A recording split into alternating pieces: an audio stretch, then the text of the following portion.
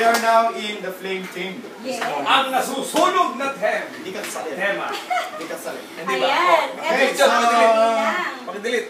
we are in the flame team. So, sino ang head Masterchef? chef? Master. Chef Lia. Yes. Huwag mo naman sirahin ang aming props. There you go. Yan. Yes, si Masterchef Leia at saka si ating assistant Masterchef na si Arlene. Ano kaya yung niluluto nila? Excited na wala.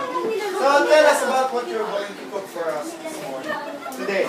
Nasa acting ito mamaya. O, diba? Talaga naman. At syempre, kailangan mo i-focus to. We're going to cook. Yan. Oh. So, because pepper. Ano yun? No. Ito. Chili. Chili. Yun the green.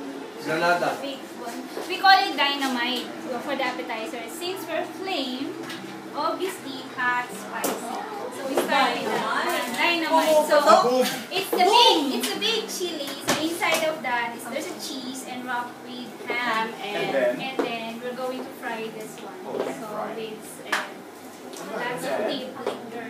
So for the main course, we have Kunyari na, hawak mo. Our version Kunyari na, of- ganyan ka lang. Yan. Our version,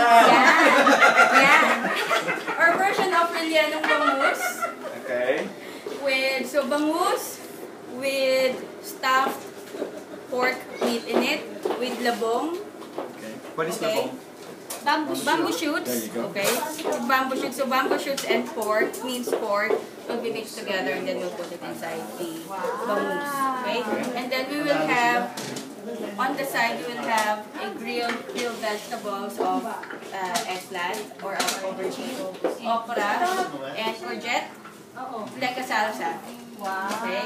And then for dessert, we have trio of tarts. We have fruit tarts, which is with strawberry, kiwi, and peach. My dessert. That's the dessert. The table. And then we'll have mixed nuts caramel tart. And then we'll have peanut Mixed and nuts Toblerone. caramel tart. And so many more. We'll have peanut and Toblerone cheesecake. Wow. Wow. That's Looks our nice and sounds delicious. Kasi Do you think you'll be... okay. Kasi we really don't know what the preference of the judges.